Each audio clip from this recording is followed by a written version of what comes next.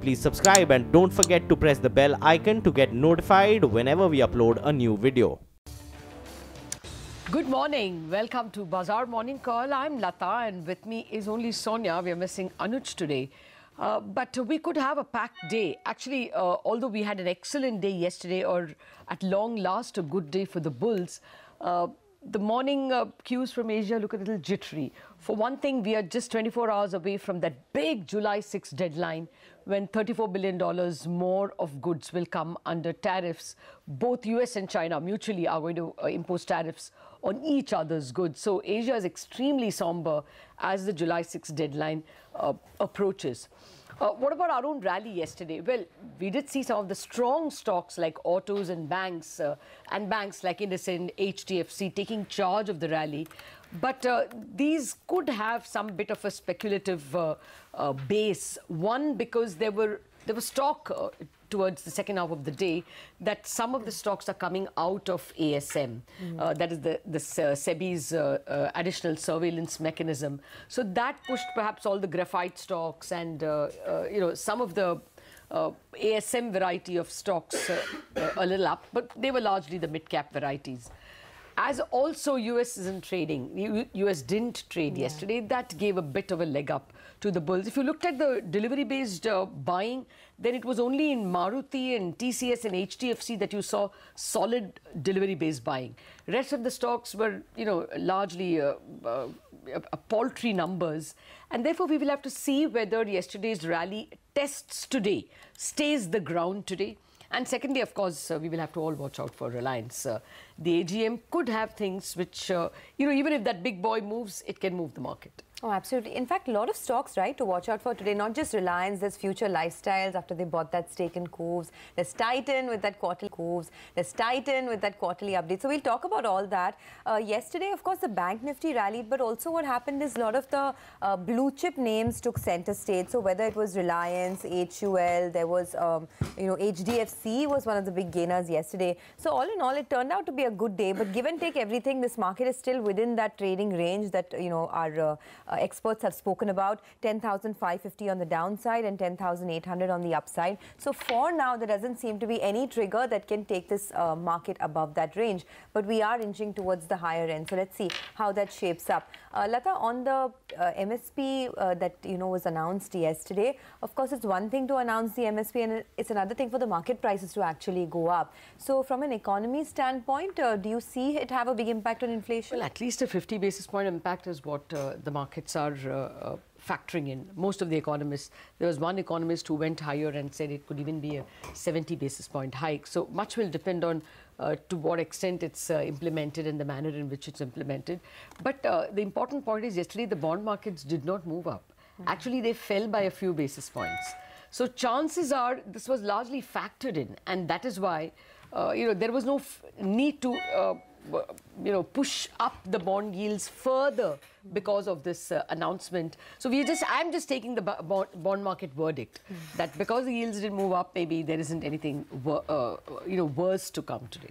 Okay, that's right. In fact, a lot of experts like CLSA believe that, this was announced in the month of February, so it's not come as a shocker, but they are now pricing in the possibility of an RBI rate hike as well in the next meeting. That also is in the price, actually. Yeah. The Reserve Bank, the way in which the 10-year yields are at 7.89, 7.85 to 7.95, they've actually priced in 3 rate hikes. And therefore, you could argue, see, yesterday it's 3 basis points down. You could argue that it's been discounted, and maybe today no fresh reverses because of that. And of course, yesterday's rally could have also been because some of the rural-based stocks, for instance, Bajaj Auto was the leader of the pack. Yeah. You saw a lot of the rural-facing stocks getting a leg up. MSP was an additional reason. Oh, absolutely. When I did speak to Rajesh Jujurikar, you'll hear that conversation out. He mentioned that generally after 2 good years of tractor growth, comes a couple of bad years, but this time things will be different because the MSP hike has also come through. So farm income will definitely pick up. But we'll talk about all of that in greater detail through the course of the show.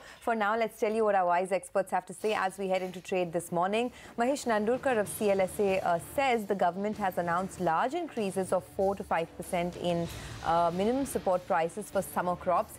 He says the in-principle announcement was made in February, so this is not a big surprise, but it certainly increases the prospects of a rate hike at the upcoming RBI policy meet.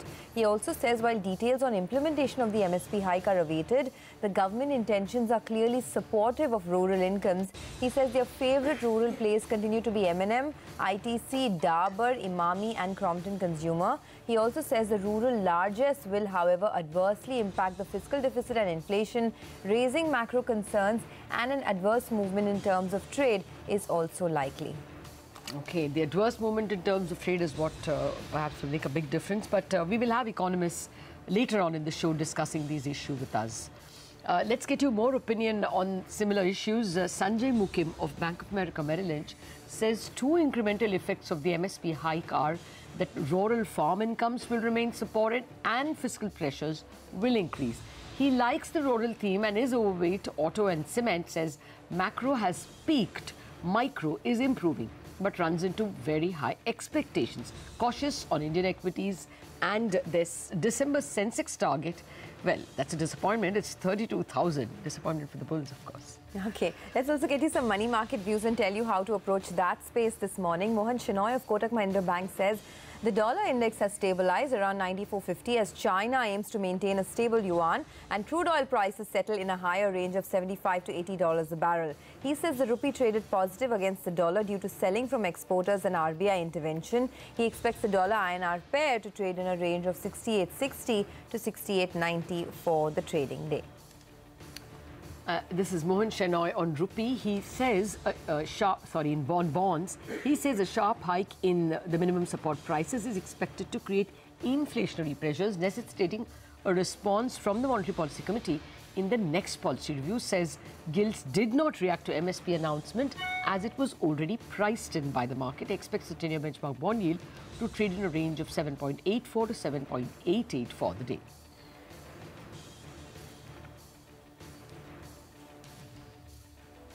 All right, well, that's what happened in our own markets. But of course, it was the 4th of July celebrations across the US. Markets were shut. What else happened across the world? Mangalam tells us more. Mangalam.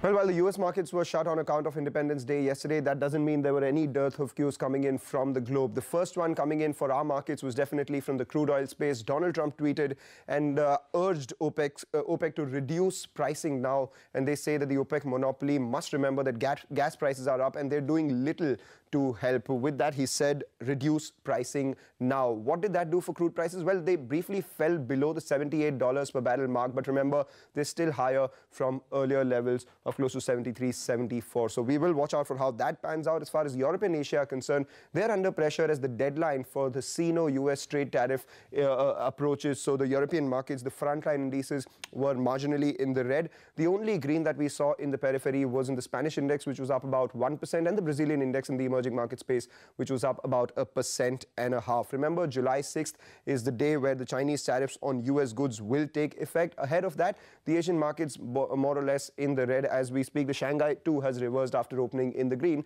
The SGX Nifty, however, indicates an absolutely flat start as we speak.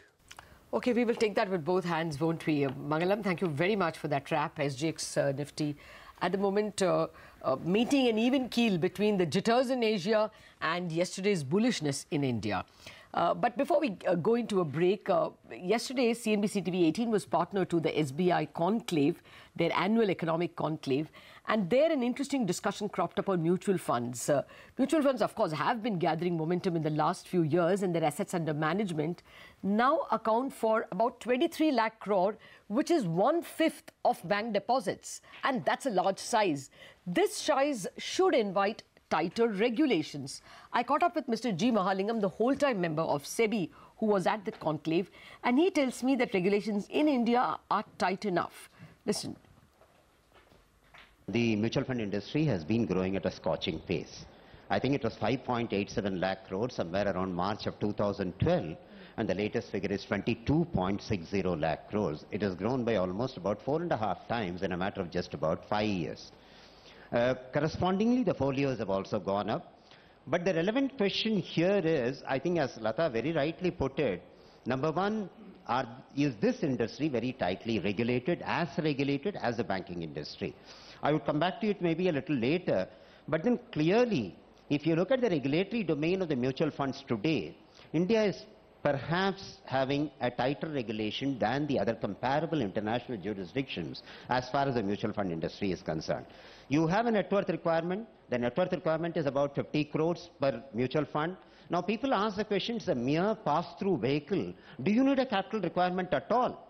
Now to this the answer is, well, pass-through vehicle does not mean that you don't need any capital at all. You could incur some losses by way of something which had to be compensated by the AMCs, number one. Number two, the AMC themselves have to really infuse confidence amongst the investor public. Look, I am worth this much of capital. That is number one. Number two, when you talk about the regulation from the exposures perspective, I think the kind of exposure guidelines that SEBI has now given as far as the mutual funds is concerned, they are pretty conservative. So, I mean, the mutual fund really cannot go completely overboard at all. So to that extent, I would say that the regulation in the mutual fund industry is pretty good. It's very robust. But then, I have to really qualify the statement saying that today the markets are good, everything is running fine, so then nothing has happened as far as the mutual fund industry is concerned.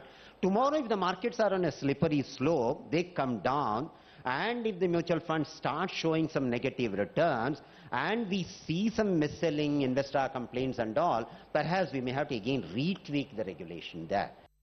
Okay, that's important. G. Mahalingam also spoke about whether the circulatory flow of funds between NBFCs, mutual funds and banks was risky. That's been the big fear in the market as well. Listen in to what he had to say. I think there is a good amount of circulation, a kind of interconnectedness between the banking industry and the mutual fund industry today, mutual fund industry and the NBFCs today. NBFCs issue a CP and the mutual funds go and subscribe to that CP. And similarly, the NBFCs themselves come and invest in the mutual funds. Same thing is happening as far as the corporates are concerned. Same thing is happening as far as the banks are concerned, but the banks are capped to some extent. So clearly what is happening is this interconnectedness, if it is going to happen in such a way that one particular industry is suffering, it could actually drag the other industry simply because of interconnectedness. Only thing is this needs a little more of a regulatory study. I would say that the regulators are actually clued on to it. They are analyzing it. At the time of FSDC meetings and all, this is being very closely monitored. It has not reached a stage where it is causing a regulatory concern, but we have to be on the alert. I think that's very important, what the whole-time member of SEBI is saying, that FSDC has been watching the flow of funds from NBFCs to MFs to banks, the circulation. And the other concern which I asked him is, how about mutual funds and their ability to face redemption pressures should the market take a sudden slide? And could that prompt a liquidity concern? I think on this point, Mr. Mahalingam was somewhat confident.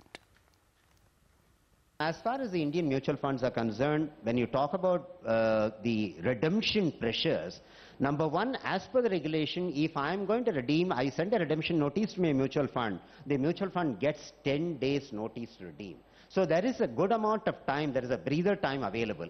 Although the mutual funds today do the redemption within a matter of about 3 to 4 days, the regulatory time available is about 10 days. Second, there cannot be a run on the mutual fund simply because the instant redemption facility which is afforded today, that is only a very limited, narrow window, which is not going to really cause a huge amount of liquidity pressure on the mutual funds. Number two.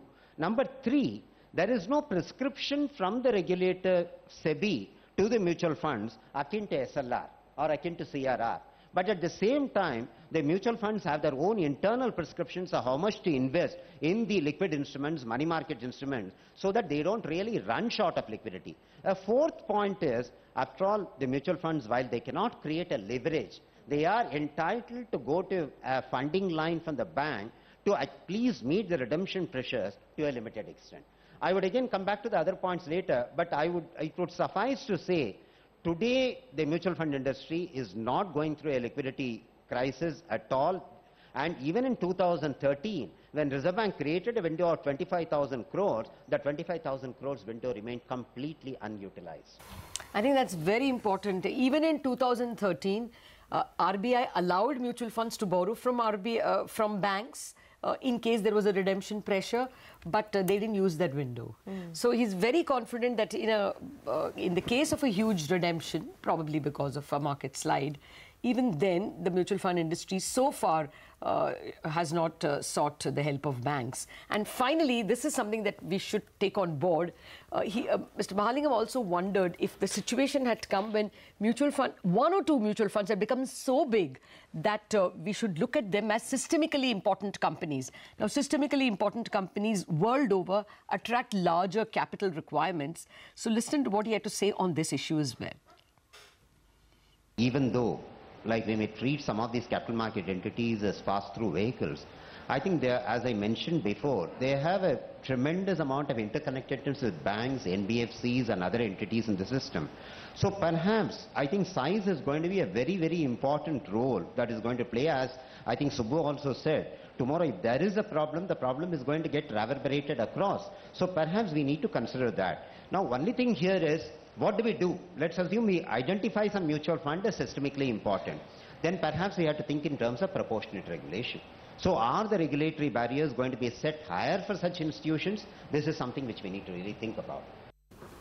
Okay, that's the CNBC TV18 exclusive. We'll take a short break on that note, but there are plenty of stocks to look forward to as we head into trade today, so don't go anywhere. Our top 10 list of stocks when we return. Bazaar morning call. I assure you this morning there are plenty of stocks to look at. Of course, it's the Reliance Industries 41st AGM as well.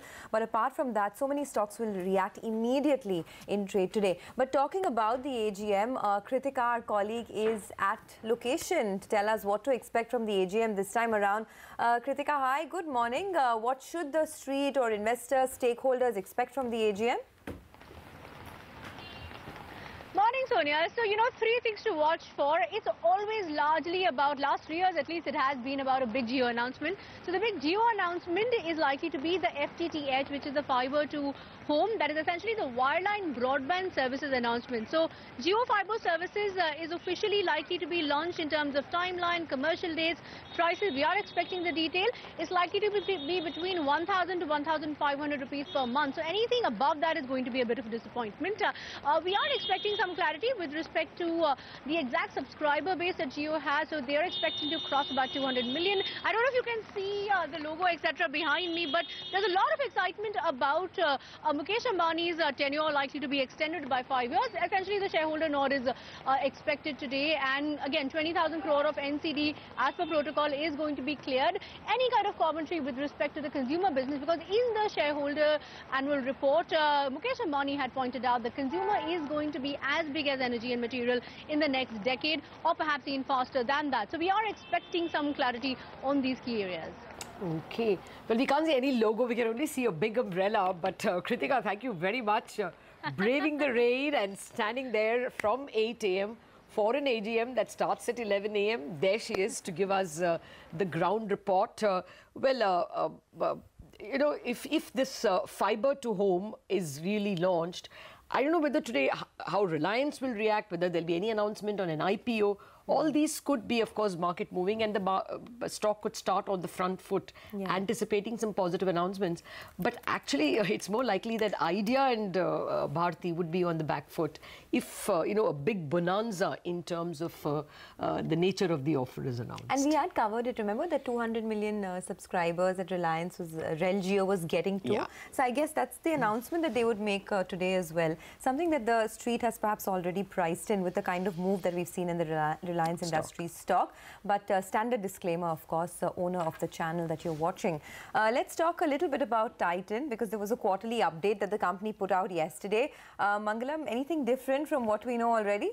Well, not really, Sonia, apart from the fact that the company went ahead and said what the street was factoring in already. So the company said their jewelry growth in Q1 FY19 was slightly muted on account of two reasons. One, the demand scenario was weak. This is in the adornment segment, not the Akshaya Tritiya sales. And the second thing was there was a high base because of which optically the first quarter numbers would look weak. Remember, first quarter FY18, the previous year, that is saw 54% growth in the jewelry segment on account of a one-off and preponement of sales, because the next quarter was GST. So on that regard, the company said that the first quarter jewelry business looks muted. They haven't changed their guidance. In fact, they've gone and opened 10 new Tanishq stores in this quarter itself. Now the stock, had it been at a record high, maybe the street would have taken it in a bit of a negative muted reaction, but the stock is down 11% from record highs, so maybe the lows may be bought in today's session.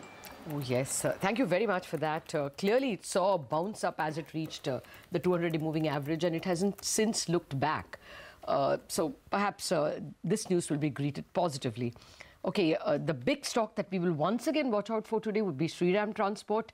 Yesterday, we had the management acknowledging that 870 crore NCD exposure or corporate guarantee to its subsidiary SBL. Thereafter, after our conversation, it put out a press release.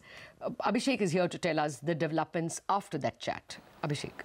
Well, Lata, Shriram Transport has confirmed our story that we broke yesterday, that the promoter group has enough resources to honor the NCD payments as and when it arises. So, therefore, there will be no financial implication for Shriram Transport Finance Company alone.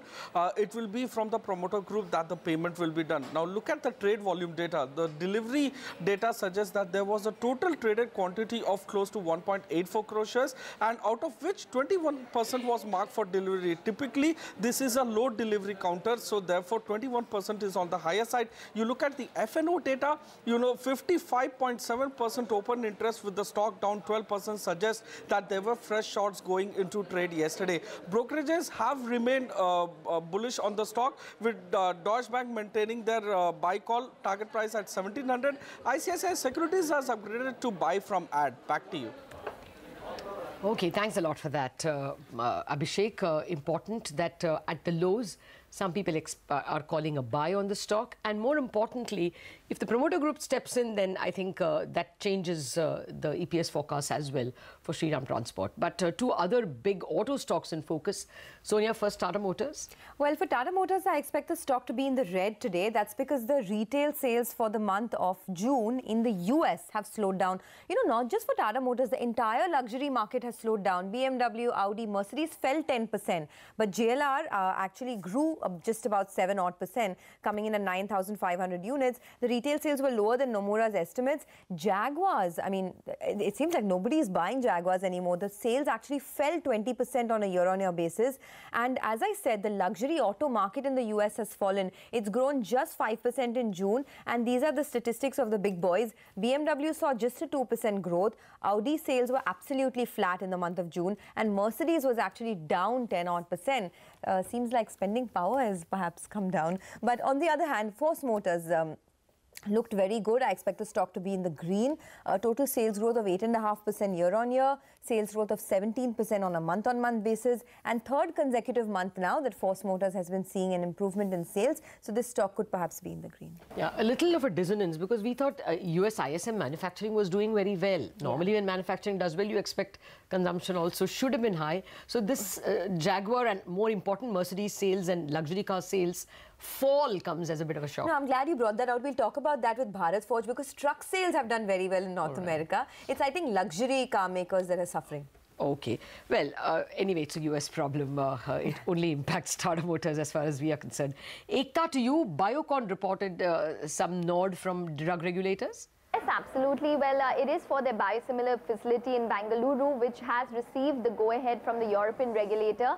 It was inspected by the European regulator in the month of March, had received 6 observations, none critical at that point in time, and now they've got the go-ahead for that facility. So maybe we could see some approvals for the biosimilars to come through from Europe on account of this. Positive news coming in. Thanks a lot for that. Positive news for Biocon and positive news for Bharat Forge as well. As I said, the North America truck sales in the month of June have been quite good. They came during market hours yesterday, but a lot of brokerages have written their notes. Nomura says that the Class 8 truck sales went up by 143% and the order inflows now remain above 40,000 units per month. for the fourth time in the last 6 months. So the trend is looking very good. They have a neutral call on Bharat Forge, but their target price is much higher. They have a target price of 736. So perhaps the stock could see an up move. But that big MSP hike was, was announced yesterday. What have brokerages made of it? Nimesh will tell us. Nimesh? Well, so, most of the brokerages have reiterated their positive stance on the rural plays. In fact, since the beginning of the year, most of the brokerages have been bullish on the rural plays. So CLSA maintains its favorite rural plays, the likes of M&M, ITC, Dabur, Imami, Crompton Greaves. So these are the favorite plays for CLSA. Even Macquarie has a couple of the rural plays, the likes of Titan and Maruti as the top bet. So even Macquarie is bullish on the rural play. Bank of America Merrill Lynch has put out a note today morning saying they continue to like the rural theme. That's one of the big bets. They like the autos. Within autos, they like the two-wheeler space and the cement companies. So net, most of the brokerages are of the view that the rural theme is going to continue because of the pricing power going up for farmers, and that's going to be very positive for all the rural plays, whether it's Maruti, whether it's Titan, Crompton Greaves, or Dabur or Imami.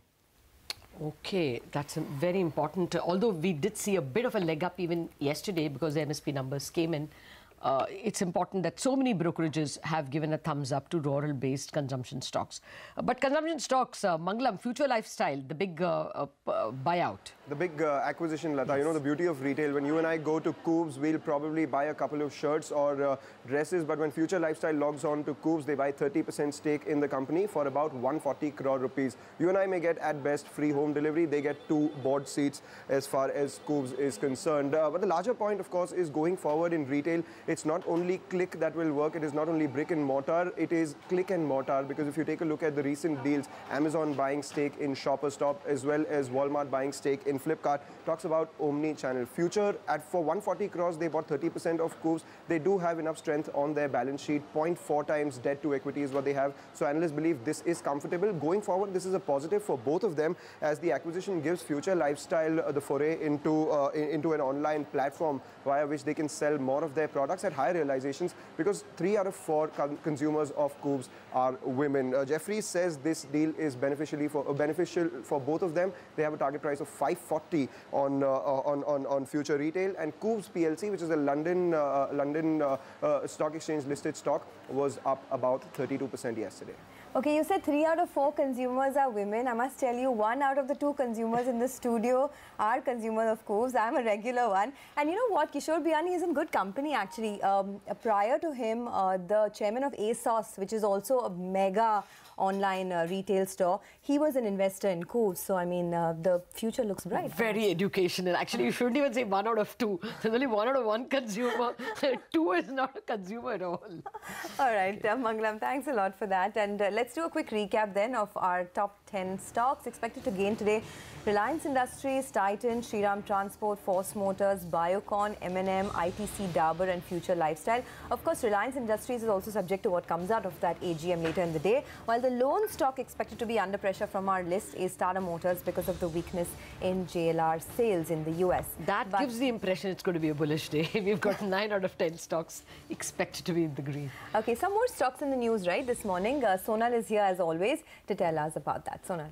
Good morning, Sonia. I'll start with Som Distillery. Some good news coming in there. The subsidiary of the company has acquired a brewery in the state of Orissa, and the capacity of that particular brewery is around 42 lakh cases per annum. And apart from that, the company also expects additional cost of around 25 to 30 crores to upgrade the plant. And also the debt in the books of the company currently stands at 40 crore rupees. FIAM Industries will also be in focus because the company has signed an agreement for providing technical assistance to 2 Toyota companies in Japan. That stock will be in focus as well. And Intellect Design also has entered into a deal with Banco Santander to implement their transaction banking payment services to the company. Back to you. Okay, thank you very much for that. We'll put those also on our radar, Sonal. But time for the break. Our technical experts, Ashwini Gujral, Sudarshan Sukhani and Mitesh Thakkar joining in.